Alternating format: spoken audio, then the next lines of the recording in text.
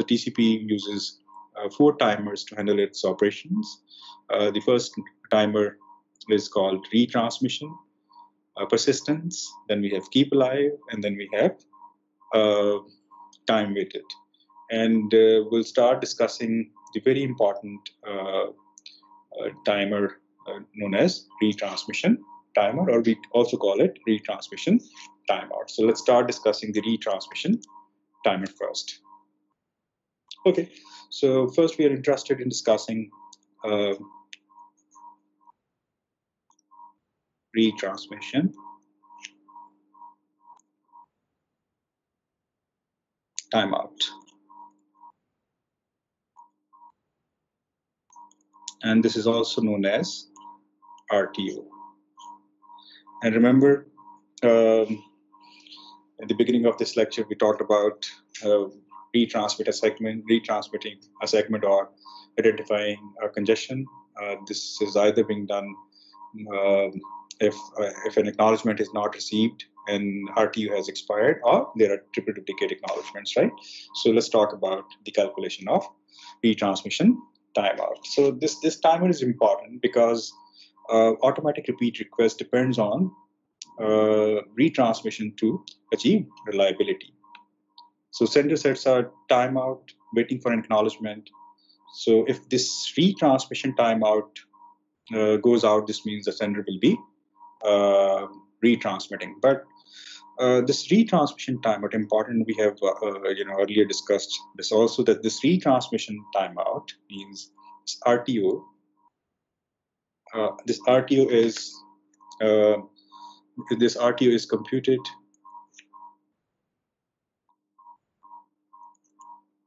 computed from, yes, you're right, round trip time.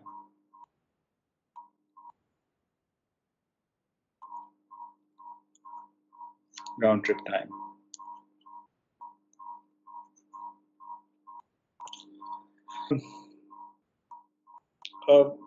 But the problem is that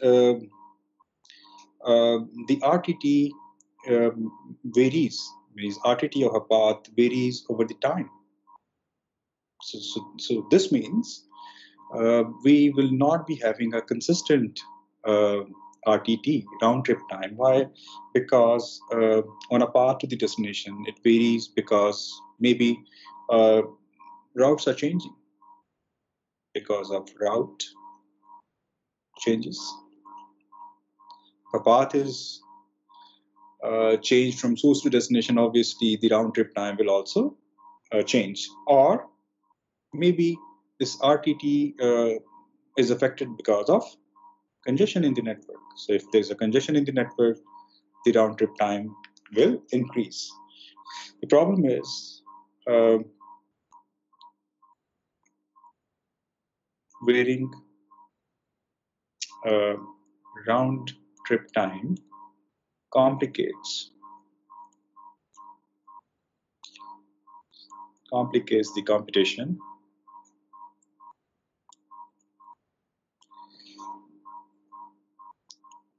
Number one, obviously,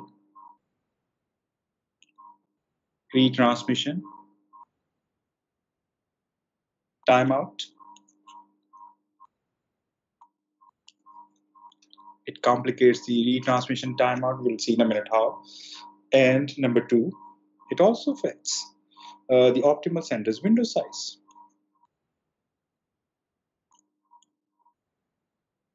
Optimal sender's window size. Right? So if RTT is not stable, is changing because of the changes in route or because of congestion, this means we'll have problems in calculating retransmission timeout and optimal sender's window size. And what are these problems? Let's try to see how this can affect, how a varying RTT can affect RTO. So if let's do it with the help of example, and what we are discussing is we are discussing basically implications of a bad RTO. Retransmission. Why we will have a bad RTO? Because RTT is changing, right? So let's assume two scenarios. Let's assume a scenario where where the RTO is too small. Okay, the time that a sender wait for the acknowledgement to arrive is too small. Let's see what happens in this case. Let's assume a scenario where we have a machine A, then we have a router R in between, okay, and then we have a machine B, which is the receiver, and this is the timeline increasing downwards. And let's assume the sender A in this case transmits segment number 1, and segment number 1 is forwarded by the router to the destination machine B, and destination machine B in this case generates the acknowledgement of, so it generates acknowledgement of 1, okay, and that acknowledgement is forwarded by the router. So this is one. Yes, you're right. This is one RTT, round trip time. The time uh, uh, required to receive an acknowledgement of a transmitted segment. Okay, so let's assume now, upon receiving this acknowledgement 1, which means this would be a positive acknowledgement, means 2. This means the B has received segment number 1 and is now expecting segment number 2. So what will happen in this case? Now A will transmit segment number 2.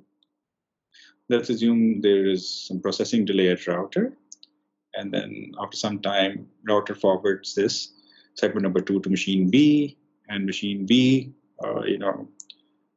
generates its acknowledgement, right, which is asking for segment number 3, and now this is forwarded by this router to sender sender A. But here was the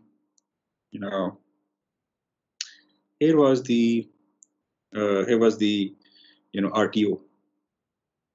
So this is RTT, and RTO is say slightly greater than RTT. Let's assume we'll see how it is calculated in a minute. So what's happening in this case? So after the expiry of this retransmission timeout, this sender will again transmit segment number 2. Segment 2 was rightly transmitted, correctly transmitted, and was forwarded by the router. This acknowledgement is on the way, but sender A in this case has retransmitted this segment number 2. Why? Because the RTT is small, and because we have calculated this round trip time based on this RTT. So this round trip time is small, and that's why this retransmission timeout is also too small, right? And because it's too small, so what's happening here? What's happening here? Yes, you're right. We are unnecessarily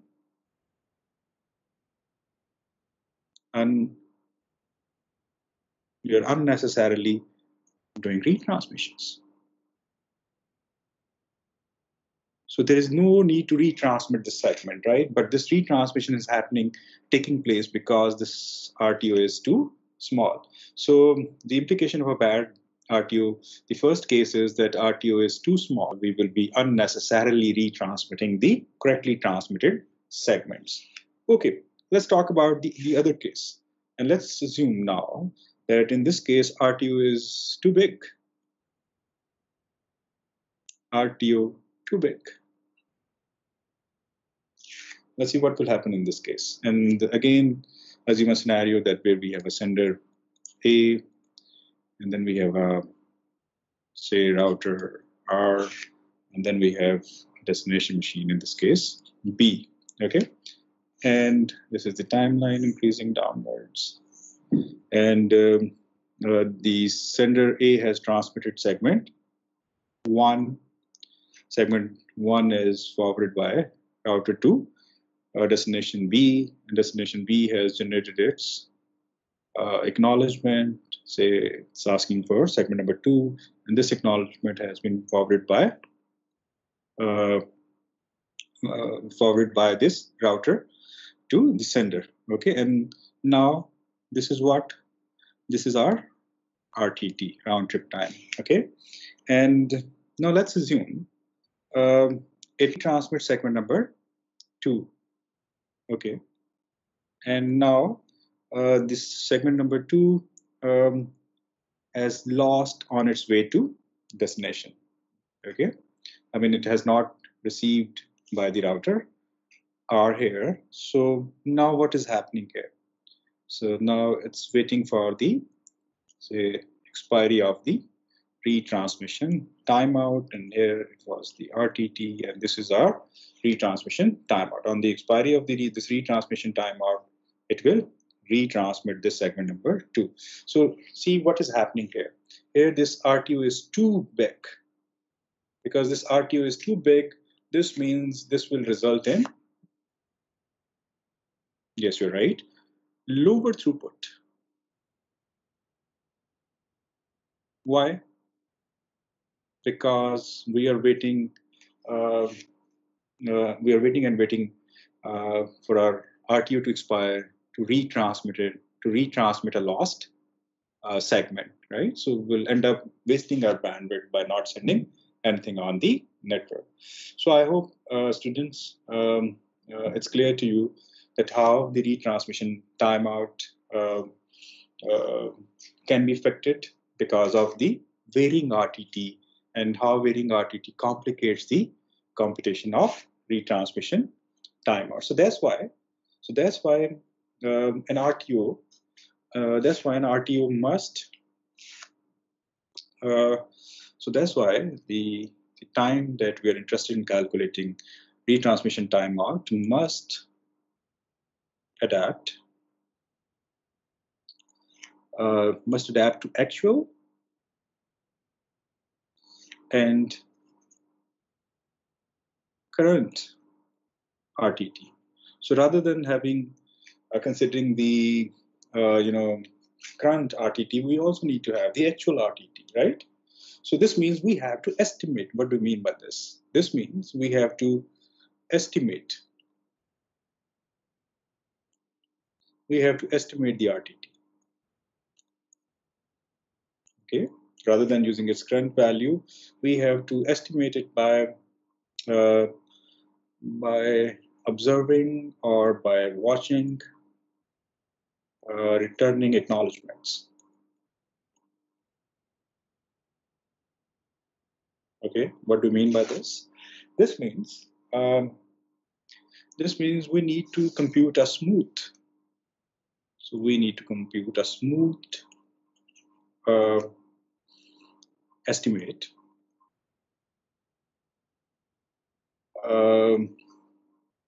And the smooth estimate can be calculated by keeping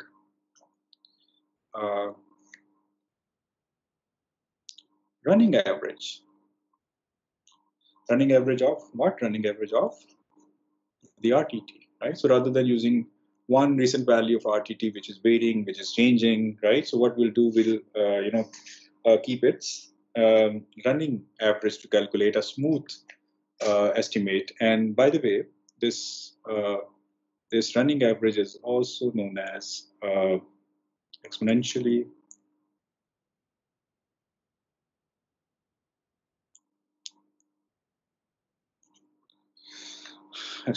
weighted moving average.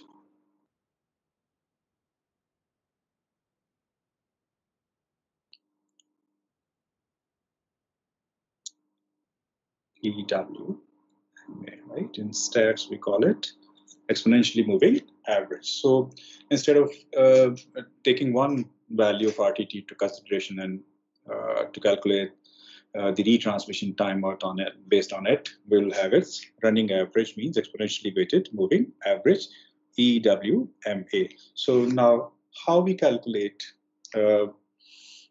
smooth estimate or estimated RTT? So the smooth estimate, or let's call it estimated RTT, is basically estimated RTT prime is basically alpha into estimated current value of estimated RTT. So new value of estimated RTT is equal to alpha into estimated current value of estimated RTT plus 1 minus alpha into sample RTT, the recent value of round trip time. Okay, so this is how we control the variation in round trip time, okay, by calculating its running average or exponentially weighted moving average. Here, the sample RTT is the time between a segment that is transmitted and when its acknowledgement is received. So it's just the recent value, okay. And this new value of estimated RTT is alpha into estimated current value of the previous value of estimated RTT plus 1 minus alpha into sample RTT. By the way, this alpha is a weight here, right?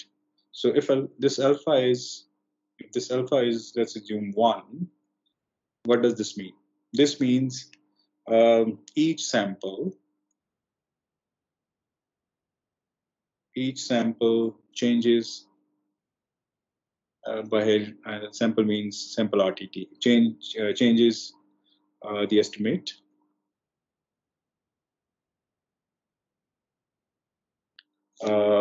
only a little bit,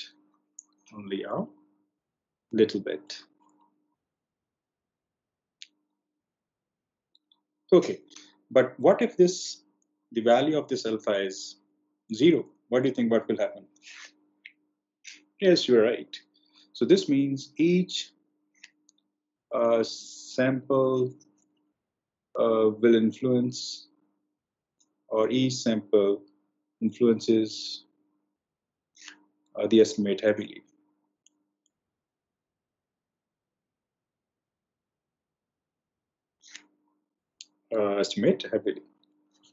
Okay, so we have to very carefully select the value of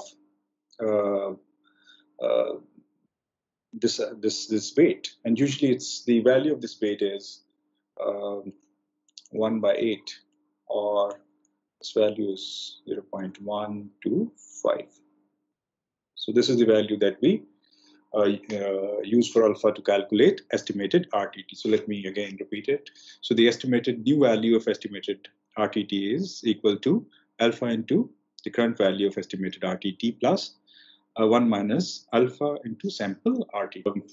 This will help us in normalizing these variations in round trip time. The next question is, so we have estimated the RTT, we have calculated its running average, but still we have to calculate, or we have to compute RTO. So the question is how to compute RTO,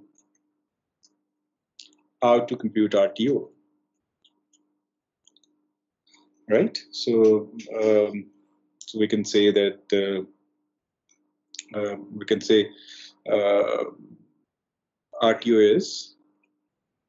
RTO is equal to, say, beta times RTT, and this RTT is, by the way, this estimated RTT, right? So let's assume typically this beta is set to 2 or 3. Okay, but